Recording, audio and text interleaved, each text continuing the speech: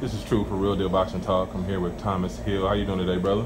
I'm doing good today, sir. How are you? I'm good. I'm good. So what's going on with you? I see you training. We're at the Mayweather camp. What's next for you? I don't got no day yet, but I'm in the gym working, perfecting my craft, waiting for opportunities.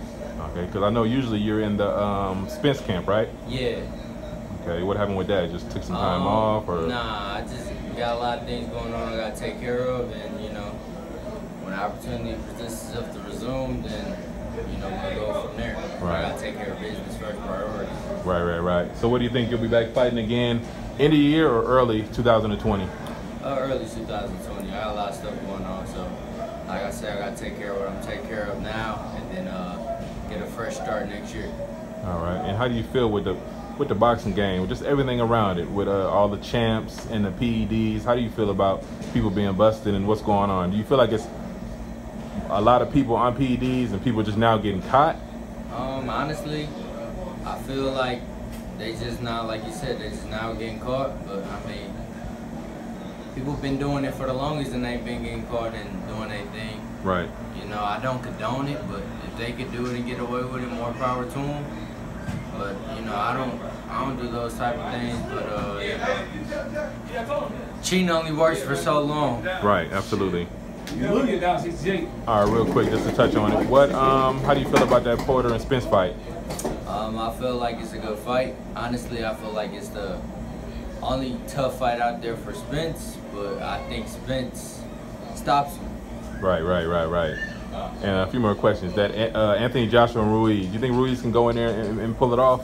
Again, you see how they changed the location and made it further, whatever, but I think Ruiz with his background. I think Ruiz could pull it off again. The reason being is because when you take a loss like that, it's more mental to get back in the ring than anything. So I feel like Ruiz just got Anthony Joshua's number. Now, do you think people are sleeping on him? Because I know a lot of people, if they don't know boxing and look at his background, you look at his body type, he's still in shape. For sure. A lot of people sleeping on him. They look at his physique and think that he's not ready, and then they look at Anthony Joshua's physique and they compare those.